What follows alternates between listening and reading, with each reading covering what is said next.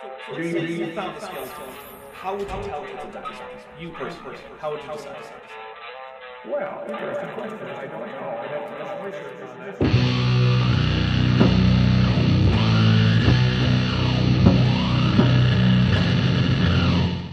Hey there YouTube, the Dapper Dinosaur back again for another look at Cindi Lincoln's recorded tours of the science building at Dinosaur Adventureland. Now, remember we talked about Adam living to be 900 and the possibility that lizards, if they lived to be 900, would be large. Okay, that's in the gigantism section. These videos are not uploaded in chronological order, so I'm sure she had just given that talk before everybody got to this exhibit. But here's the thing about lizards. While they are indeterminate growers, their growth slows with age. The older a lizard is, the slower it grows, and the largest lizards in the world, the Komodo dragon, lives about 30 years. On the other hand, the Tuatara, while a sphenodon, the sister group to lizards, and not technically a lizard, can live for about a century, but it's much, much smaller. The Tuatara is tiny compared to the Komodo dragon. Another example would be Cuvier's dwarf caiman, which can live about 25 years and get up to about 4 feet long. By contrast, an American alligator, both in alligatoridea I would add, will in that same time get to about 10 feet long, more than twice as big. But on the other hand, even 45 years later, that same alligator will be unlikely to have grown even 4 more feet. So just being old won't turn a lizard or an alligator into a behemoth. That was in day 2. So lizards are indeterminate growers. You and I are not. When we get to be 18, we stop growing, okay? Lizards, if they live to be 900, they grow that whole time, okay? They don't stop at 18 like we do. So here we could have, now this is a guess. This is actually, we had this guy, a Jackson's chameleon. He's got 3 horns. He died. He was really nice. I remember when Kent announced that he got that animal. It was not that long ago. I can't say for sure, as they only live about a decade, and I don't know how old it was when he got it, but it seems fast for it to have died, if it got proper care. I would submit that Kent perhaps cares about as much about taking care of his pets as he seems to care about taking care of his partners, which apparently is not at all. If you have a pet lizard that needs to be rehoused, please don't send it to Kenthoven. Those are not easy pets to take care of without doing your homework.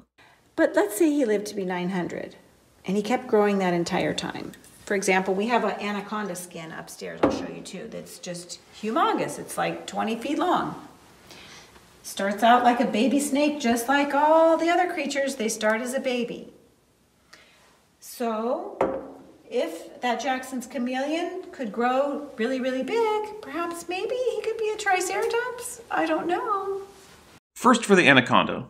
In the wild, they typically live about a decade, and yet are some of the largest snakes alive. On the other hand, the Sinaloan milk snake lives about half again as long, but only gets to about 3.5 feet long, whereas anacondas get to 15 to 19 feet long.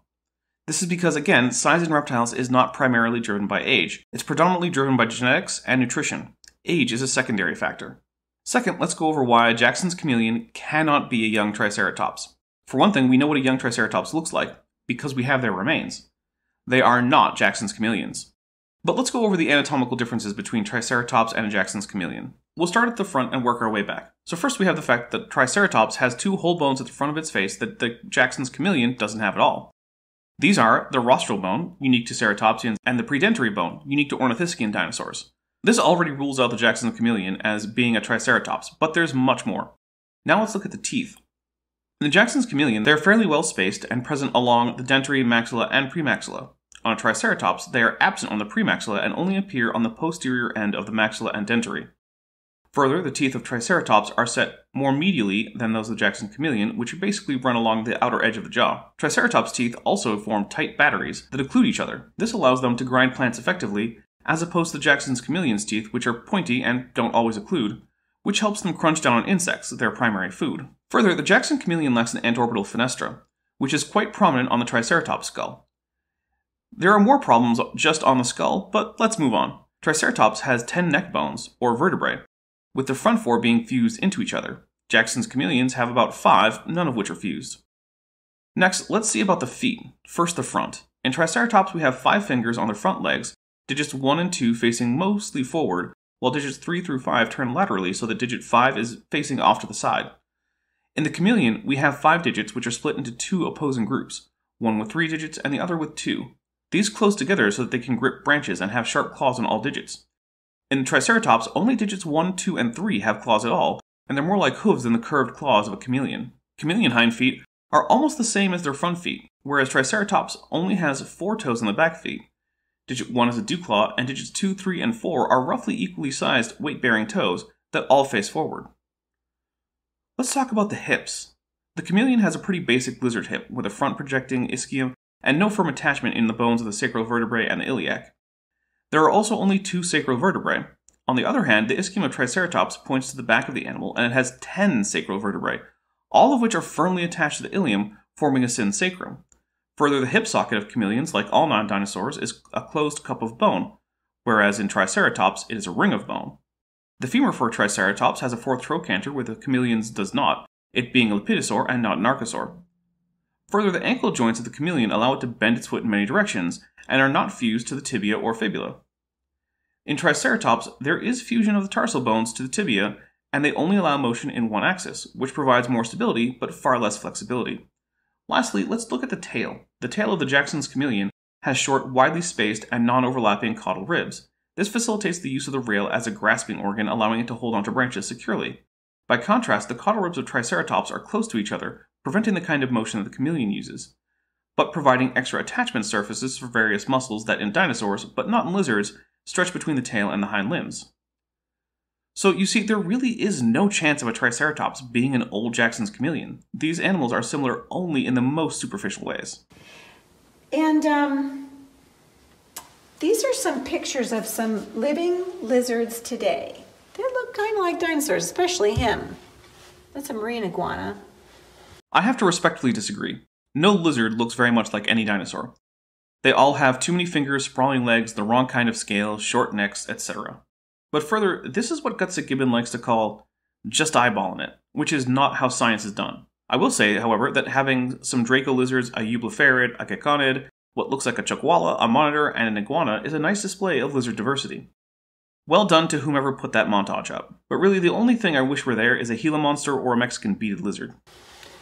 Flying reptiles? Well, gliding, and using its ribs to do it, which is cool and really weird. This actually was texted to Dr. Hoven just last year, and you'll notice it has this pattern of circle of circles. Circle of circles. It looked just like a dinosaur to me, so I Googled it and I found out that these creatures are still alive. This guy is much more convincing even than the Jackson's chameleon. If he went 900 years, he would definitely be a dinosaur. Okay, so near as I can tell, those were Asian water monitors, Varana salvator. I can't completely rule out V. niloticus, the Nile monitor, but those are less popular as pets, and the coloration is closer to typical for V. salvator. Water monitors are popular among reptile keepers who want big, impressive animals. As for the ichthyostones, I'll address that some other time if we go more in depth on those claims. But as for the fossil skin impression that was shown, that's a skin impression of Triceratops. And further, the large circles on Triceratops are a single structure, but as you can see on the picture of the close-up of the water monitor scales, these circles are a coloration pattern of about 20 or so individual scales. Further, we don't even know if the large scales on Triceratops were a different color than the others, so there may not even have been a visual similarity in life. As for a monitor growing into a dinosaur, what dinosaur would that be? Varanids or monitor lizards are carnivorous quadrupeds, so in addition to having about the same reasons we know it's not a dinosaur as we already went over at length with the Jackson's chameleon, what dinosaur would it grow into? There are no carnivorous quadrupeds among the dinosaurs. I can say that it's not unreasonable to think of dinosaurs as lizards for a layperson, like Miss Lincoln, but if you want to teach that that's the case, you have to look into the details of the anatomy of these animals.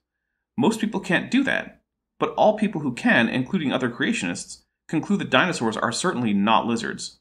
Now I know that Cindi is not primarily getting these ideas herself. She got them from Kent, whom I am trying not to bring up as Cindi is his victim, and I hope she watches this, and I don't want to bring up anything that might be traumatizing. But I want everyone to remember that Kent Hoven, who calls himself Dr. Dino, couldn't even tell me what a dinosaur was when I asked him live in debate, link above. So Cindi, if you're watching this, please don't take his word for things about taxonomy or anatomy. Check with even other creationists, never mind mainstream scientists. The ichthyostones as well show circle patterns when they do their dinosaur etchings. We're going to talk about the ichthyostones more later. All right, I'll save my ichthystone comments for later then. But most likely, if someone's drawing a dinosaur with a circle on it, that's because they saw a dinosaur with a circle on it. Okay, here's a picture of a dinosaur with a very fancy pattern. Now, this I can promise was not made because someone actually saw this pattern on a dinosaur. Instead, it was made up. How do you know how I know this for sure? It's because I made it up. Now, I based it on the markings of real animals, including lizards, birds, and cats, but still. Further, anyone who is going to take the time to draw a dinosaur is going to have to draw something for the skin, regardless of whether they have a life model. As a result, showing a Triceratops skin impression, then generalizing that to other dinosaurs as a group, then going from that to ichthyostones, then going from that to ichthyostones have circles, is a lot of logical leaps. We know that most dinosaurs did not have these large scales with circles of smaller scales around them, because we have skin impressions from many dinosaurs. This is basically unique among them. Not all reptiles have that scaly pattern. They also have different patterns. And I found a really cool ichthystone. We had Dennis Swift here, who has been to Peru and has numerous ichthyostones. He's an ichthystone genius. So he came here to speak for our boot camp. And so I was doing all this research on ichthyostones, and I discovered this one. You'll notice he has no circles, and he's showing mammal behavior and live birth. Okay, Ica Peru is showing this. Okay, sauropods nursing. Okay, but we know sauropods laid eggs because we have preserved sauropod eggs with sauropod babies in them. And we know that even if we ignore all the myriad reasons why we know that sauropods weren't mammals, they couldn't have nursed like that because they were born far too small to reach up to their mother's abdomens. This isn't a cool thing we have learned about sauropods from the ichthyostones. It's a reason we know they weren't drawn from life. Also, as for a sauropod eating someone, they generally couldn't fit a whole human in their mouth, and their teeth are spatulate and clearly made for stripping leaves, not tearing into a hapless Homo sapiens. And then in Mexico, there is this artifact showing the actual wrinkles instead of the round scales, feet that look like elephants. Okay, so elephant feet, which means we know that this isn't something sculpted based on seeing a real sauropod. We have sauropod foot bones and tracks. We know that their front feet were more like horseshoes than elephant feet. They don't have a fleshy cushion in the back. So they look like what you're seeing on screen. And remember, this isn't just a speculative reconstruction. We have footprints in fossil trackways. We can be completely certain that this is not how sauropod feet look, despite the fact that it's almost impossible to find the feet depicted any other way in pop culture. So what this means is that whoever carved this almost certainly based the depiction not on having seen a live sauropod, but on having seen them in pop culture depictions, further meaning that this statue is almost certainly of recent origin. But he's got the long neck of a sauropod. So perhaps some of the sauropods were scaly, some of them mammals. All mammals have more in common than just lactation. They also have a different jaw joint than other land animals. They have a rib cage that stops before the hips. They only have 7 neck bones. They have a zygomatic arch, etc. We know that sauropods can't be mammals because they lack every one of these features and then some. Okay, here's another nice match. Okay, this is probably an ankylosaurus, kind of like dinosaur from Mexico. I honestly don't see how that looks like an ankylosaur. If Cindy would like, she can send more information about this, but as of now, it looks like a fat iguana shaped into a musical instrument. This one is a match, only it's on the cave painting walls in Australia. Mexico, Australia. Same creature, 2 witnesses, different continents. I can't see the cave painting, but if it looks like that flute thing, it doesn't look like an ankylosaur. At least not to me. And to be fair, I do have a pretty good grasp on how various dinosaurs look. This Edmontosaurus is also another cave painting found in the Grand Canyon right here in the United States. Okay, this claim I am familiar with. This is a close-up with the outline. This is the actual cave painting. So it's really hard to make out on this video because of the lighting conditions. So here's a better picture of the painting and supposed reconstruction of an Edmontosaurus. The problem is that it looks nothing like an Edmontosaurus. This is what an Edmontosaurus would look like. Granted, the color is speculative, but that's the overall anatomy. In fact, this group of dinosaurs, the Hadrosaurs, is quite well known. We even have a mummy of one, nicknamed Leonardo, that gives us a lot of information about the soft tissues of these animals. So whatever this is a painting of, it's something that you wouldn't draw based on seeing a real Edmontosaurus or relative. But at this point, we're going to get into dragons being dinosaurs, and I'm going to say that for next time. So I want to say thank you very much for watching. Please hit like if you haven't already, subscribe and hit the bell icon, and remember to turn on all notifications so you're always notified when there's new Dapper Dino content. I'm the Dapper Dinosaur. I just want to take a second to thank my channel members and patrons, especially those pledging $20 and above. Bob Knob, Bent Hovend, Ian Chen, Chris Love, Sphincter of Doom, The Venerable Bead, and Res Instance. My channel members and patrons help make this channel possible, and without their support, this channel really wouldn't exist. If you would like to help support the channel as a member or patron, there are links in the description to both join the channel as well as join the Patreon. Patrons and members get mentioned in these credit scenes, as well as getting early access to my scripted videos, and if you pledge $10 or above, you can also get access to various 3D assets that I create for Blender, both for use in the channel, as well as just general giveaways to my supporters to help in any Blender projects they might have. If a monthly or annual pledge isn't for you, then there is also a merch store linked to the description, and if none of that's right for you, please just like and subscribe because every like and subscription really helps the video out. Thank you.